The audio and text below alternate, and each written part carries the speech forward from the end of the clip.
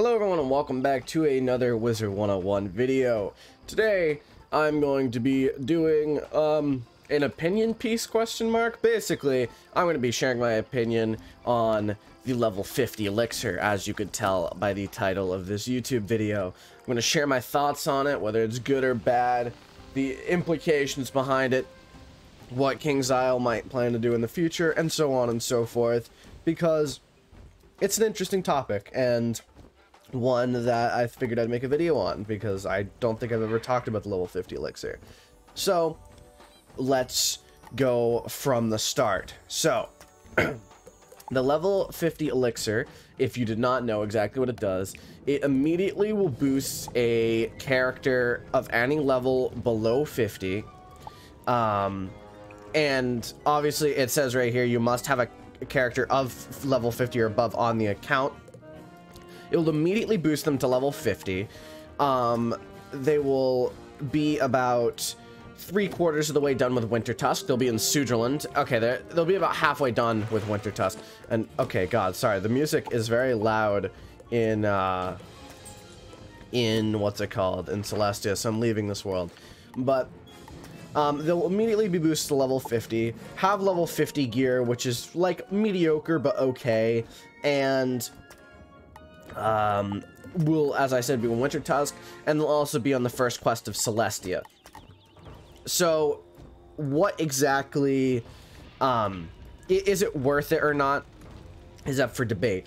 But as you can see, it costs 30,000 crowns usually. Right now it costs 20,000. 30,000 crowns is about what would that be? I think, let me go to the Wizard101 website and see real quick what the easiest way to get 30,000 crowns would be. Okay, you can buy 30,000 crowns for 50 bucks. So for 50 bucks, you can get 50 levels. An interesting thing, definitely. But right now, you can get it for about $30. You can get it, yeah, for like 35 bucks, you can get it right now while it's on sale. So that's basically the description of the Elixir. Now we're gonna go into it. Is it worth it or not? Well, you see, okay, so there's a story behind this. This came out a few years ago. I think probably, let me see when this account was made. 2017 potentially looks to be my earliest friend. It looks like it was about 2017. Yeah, 2017. Which means it's been out for about 3 years now. 3 years ago they released this Elixir, and I, being a child of 15, was convinced to buy it through my lack of knowledge. So, fun fact, this Death character, my main character on Death, is actually a level 50 Elixir. And the way to tell that almost immediately is to look at my badges. So for example, Mushu badges, I only have 1. Celeste, okay, sorry, not Celeste. Grizzleheim, I have 1. Dragonspire, I have 1. Marleybone, I have 2. Krokotopia, I have 3. So basically, all the ones, you would have started with 1 in Krokotopia. Same with Wizard City. The only reason why I have multiple badges now is because I've done the game over again and quested up some characters. But you can tell that, like, Avalon, I have 7 badges in out of 13 because I actually did Avalon. Zafaria, I have 3 out of 8 because I actually did Zafaria. Celestia has a little bit more because I actually did Celestia as well, but not as much as I would think. But you get the gist. Basically, you can tell that I did not do the earlier worlds because I don't have any of the badges on the earlier worlds. Same with Wisteria, which I only have Goblin Smasher. I don't remember why I have Goblin Smasher, but I do. So basically, you don't get any of the badges. That's how you can tell. Is it worth it? Now, I quested up my Death about 20 levels. I got him to level 70, and then I didn't really quest him up past Zafaria. He was in the Elephant Graveyard for a very long time. Whether or not it's worth it is obviously up to you, but I'm going to give you my opinion right now and say no, it is not worth it. And there's some main reasons for this. The first main reason is that first off, it's super expensive. The amount of money you're paying for this is just generally not worth it in the slightest. I would even recommend buying just a bunch of crowns and then spending it on anything else instead. I don't really recommend you buying crowns all that much, but if you had to spend your money on Wizard101, crowns would be much better than buying crowns for this elixir. Just buying crowns in general, what I mean. Right, so there's that. Is it worth it part 2?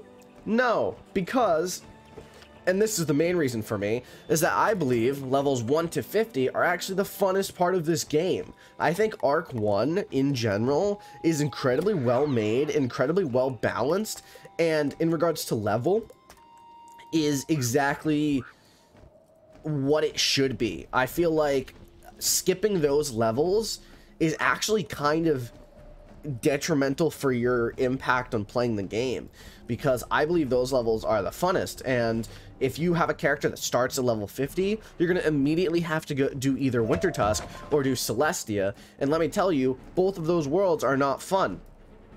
And maybe Safari is fun, but at that point, you know, you need to farm for Waterworks gear first, because you don't start with Waterworks gear, and just generally you feel a bit unbalanced, in my opinion.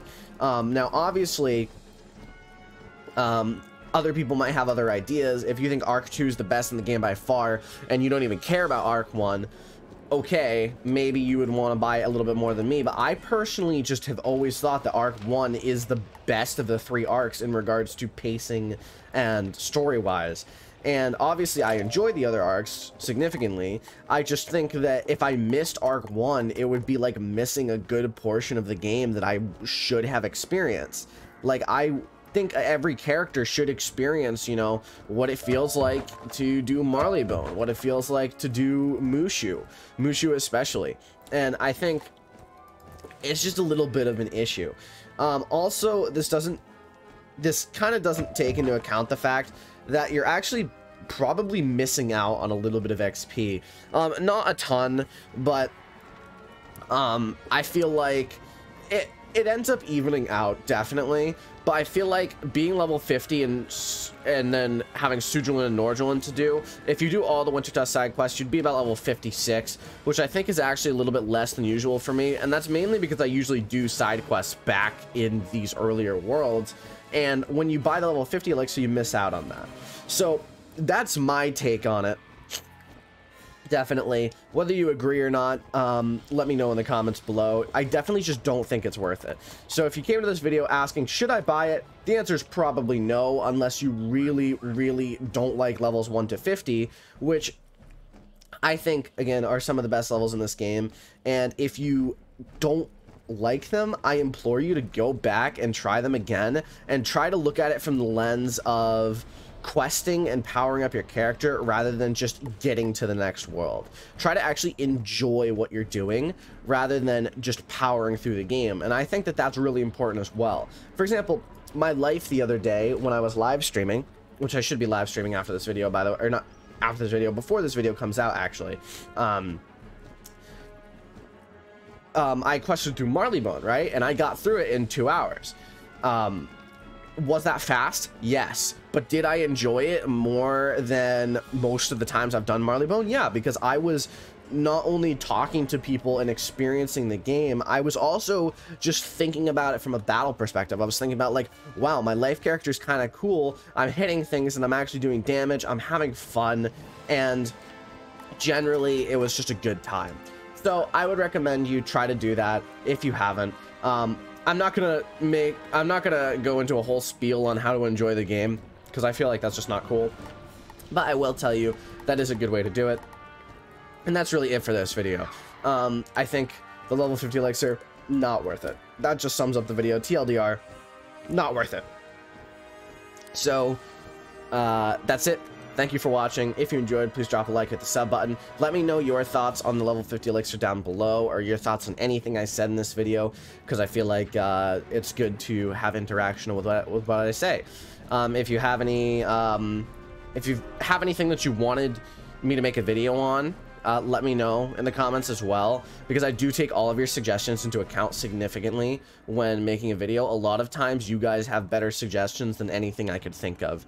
So let me know, and I'll see you in the next video. Have a fantastic day. Thank you all for watching.